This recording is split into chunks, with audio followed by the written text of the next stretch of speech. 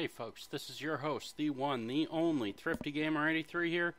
You know what? Some days it does feel good to play as the bad guy. And today what I'm playing is just GoldenEye Rogue Agent. You know, it's kind of a guilty pleasure. I realize now I used to have it on GameCube, now I have it on PlayStation 2. But I realize that with even running it through an upscaler, it still kind of looks, I don't know, bland. And really, the PlayStation 2 was more capable of this. But Rogue Agent is simply just a fun and gun throwaway title. Really, I don't really have many memories of playing it. I was more attached to Time Splitters at the time than Rogue Agent. I just got Rogue Agent for the GameCube just to fill a void of not having a GoldenEye style shooter.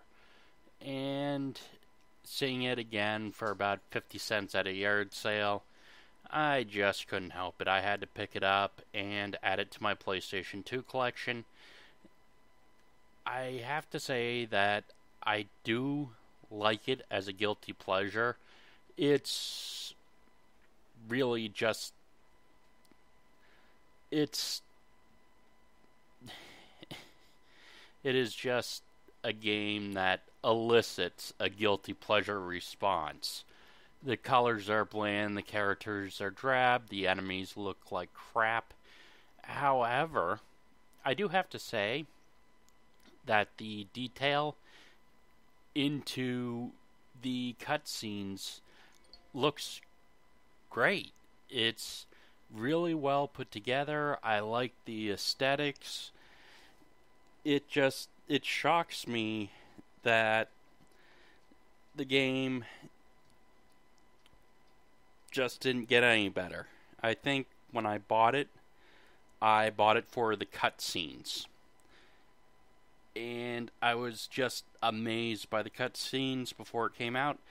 And a little bit of it was, picking it back up for 50 cents just to say, yep, I'm going to add it to my collection. It's another drop in the bucket title. Oh well.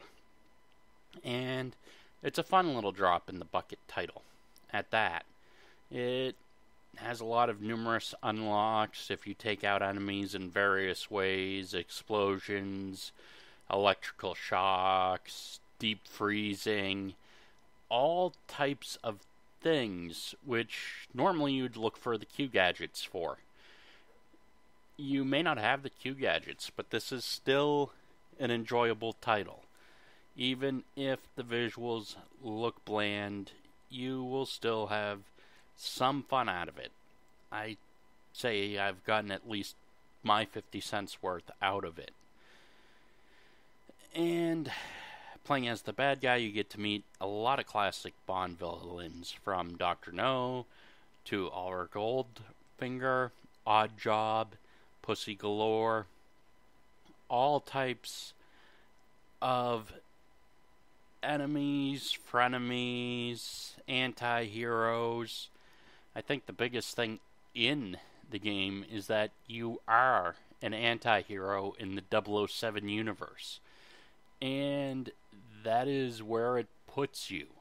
You lost your eye. You want revenge. But the one who took your eye is the one you wind up partially working for. And it's the consistency that I like of having the 007 sense of humor as well wrapped into it. Just the obvious ways that you get rewarded for taking out an enemy. Headshots, grenades, environmental. It's really, really nice. It adds a small mechanic to it, and I think it just rewards players in that respect. Having it in my collection, as I said before, it's a guilty pleasure game. You're probably not going to get really invested into it. and especially since it really doesn't look as good as the third-person Bond games, which would come out a little later, I do believe.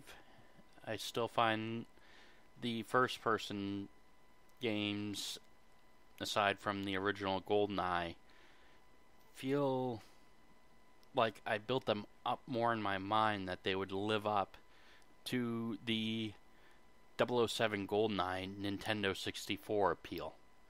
Alright, folks. Rant, rave, love, hate. Oh, click that subscribe button. You're keeping my show on the air. Have a good one.